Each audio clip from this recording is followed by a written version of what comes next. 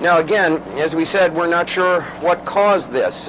It could possibly, and we emphasize possibly, have been a ground impact of a Scud. It could have been a ground impact of a Patriot, or it could have been the result of debris falling between the two of them. We just don't know right now, but we do know that at least 2 Scud missiles incoming were fired at Riyadh, and according to the Saudi military, they were both shot down. Charles Jaco, CNN, reporting live from Saudi Arabia.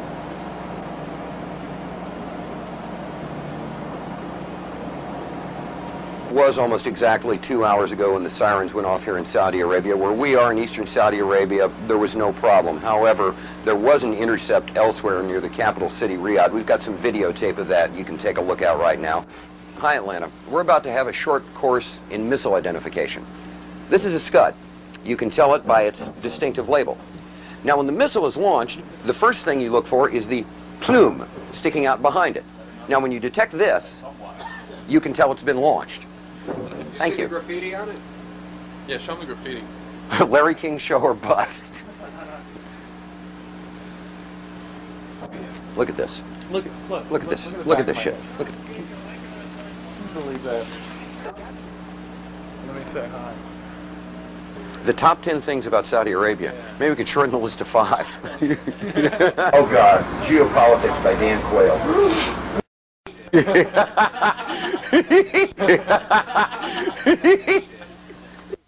Je suis un journaliste américain. Wolf. Wolf. Wolf.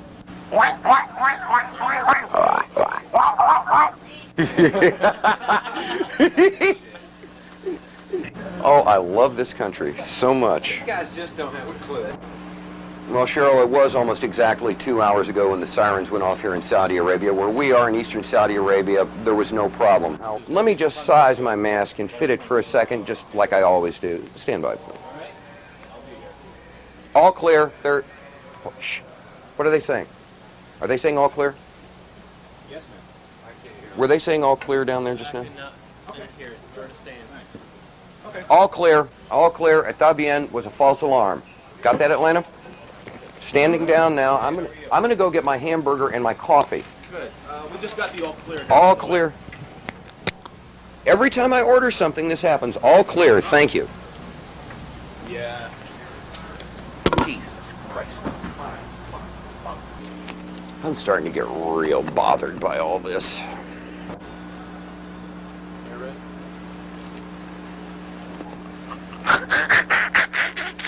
Boy, did I almost look stupid. Charles Jaco, CNN, reporting live from Saudi Arabia.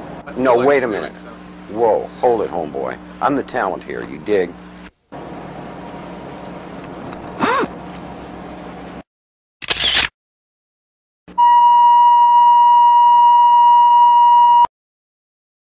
Couple of explosions, what may have been an outgoing Patriot ground-to-air missile, some reported airbursts that may have been an intercept of an incoming Scud missile. We're really not sure. All we know is that the air raid sirens have gone off, and we've heard the outgoing roar of at least one Patriot missile. We've heard some sort of airburst. We can't tell where it was from where we are right now. We're waiting to see what's happening. As you can hear, the air raid sirens are still going off around us. People are, strangely enough, used to it. This is the first one of these attacks that's taken place early in the morning, but they're not showing you anything other than what we've got now. What did you see there? Is that a missile going out? No. We're not quite sure. We can't show you anything else than what we're seeing right now. Because of military regulations, we are not allowed to show you where the missiles might be going, what direction they might be flying in, where the airbursts might be taking place. There's obviously something going on. We heard another dull roar that shook things a little bit, and we're waiting to see what else is going on. Right now, that's about all we know, that something is happening. We're hearing pops and things shaking, but people are staying relatively calm around here. People evacuated in an orderly way to the shelters, but apparently there is something going on. The Patriot missiles, we're assuming they're Patriots, have gone outbound, and we've heard some explosions, and that's about it for right now. We'll get back to you when we know something else. Something is happening here, and we're scanning the skies for something else coming in, but right now we can't see much of anything, and frankly, this is what we can show you on television right now because of military restrictions from both the Saudis and the U.S. CD, if you need to take cover, I notice that you've got your gas mask in your hands. If you need to put it on, please do so. If you need to take cover, please do so.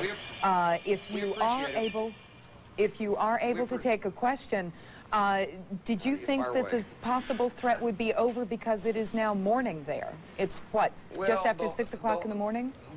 Yeah, the whole thing is everyone assumed that the threat would be over because it was early morning, but the thing about Saddam Hussein is that he has never done the expected, and right now we have, you know, once again been surprised with the unexpected, an air raid, an apparent attack, although we can't say what the outgoing missiles hit, at approximately 20 after 7 in the morning Saudi Arabian time. All the other attacks have occurred from 10 o'clock at night till 3, 4 in the morning. This is the first one to take place in eastern Saudi Arabia during the daylight hours. Now, that sound you hear behind me is the hotel. Richard Thicker. It's not the national. By afternoon. So people are looking up in the skies, scanning the skies to see what they can see. Do we see much of anything out there? Can we see much of anything? Okay. Well, apparently there was some word of outgoing. Again, we cannot be specific about the direction. All right, we are now led to understand that there are also firings in another city in Saudi Arabia. CNN's Carl Rochelle is here with me. He just came up.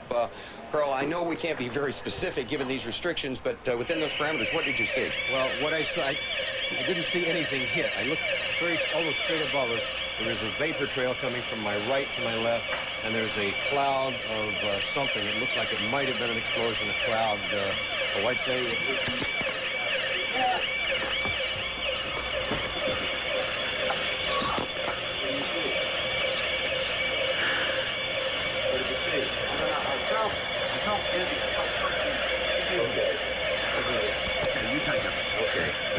was...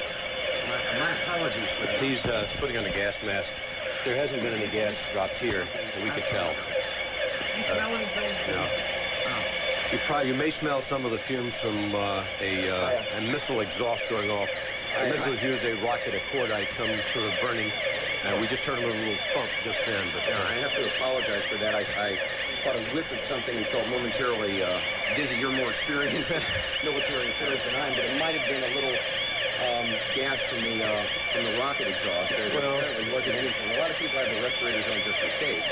And again, you run to get down here. You, in my case, jumped out of bed hearing the air raid warning go on. You run down 3 flights of stairs to get out of here. It's probably 100 yards. You hyperventilate a little bit, and you're nervous. One thing we have to point out, just so people won't think people are panicking. Most people are in their shelters. They've taken cover in their shelters, and in the time we've been in Saudi Arabia, I've not seen any evidence of panic in the streets or people running around and going up. People are not exactly taking this as a matter of course, but there's been no wholesale panic or anything. People are taking orderly precautions to deal with the stuff that's going on right now. Okay, again, everything seems to be quiet. What I saw when I walked down, when I came running down, someone had said there is a hit upstairs over our heads, right straight up above us. And I looked up, and you could see the vapor trail, the contrail that's made by an aircraft or a rocket at high altitude.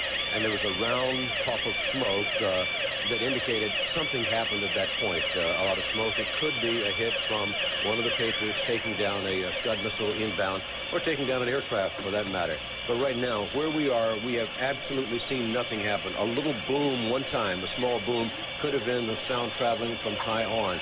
That's not actually confirming that anything happened. We don't know that there is a hit or anything. We're just telling you what we think and what we see at this point. The air raid sirens are running. The air raid is going on. Could very well be something has happened, but we're all safe right here. The reason I'm wearing a helmet is because it's easier and safer to put it on your head than it is to carry it around in your hand. If you're just trying to be prudent, CD is carrying his gas mask with him. I have mine strapped on at my side.